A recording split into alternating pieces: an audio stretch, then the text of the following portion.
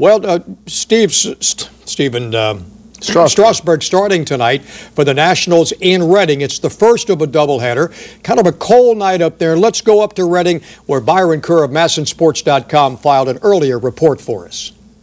Johnny, we're through 3 innings here in Reading with Harrisburg and the Phillies scoreless. Stephen Strasburg, 37 pitches, 24 for strikes.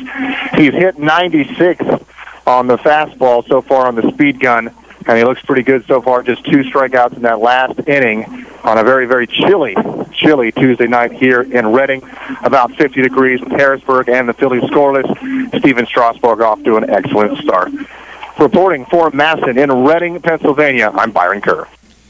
Well, here's the latest now on what's taking place. A 2-0 record for Strasburg, ERA 0.52, 17 innings pitched, 7 hits, 3 walks, and 23 strikeouts. He is currently pitching in the first of 2, and they go 7 innings, Ray, in a doubleheader. Yeah, if this is not the last game he's going to pitch down there, I think it's next to the last game. Well, doggone it. I mean, he's way too good for that league.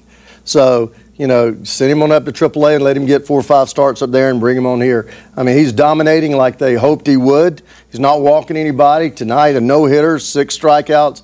Hey, reward the man. He can learn in AAA as well as he can learn in AA. Take him to the next level and let's see what he can do.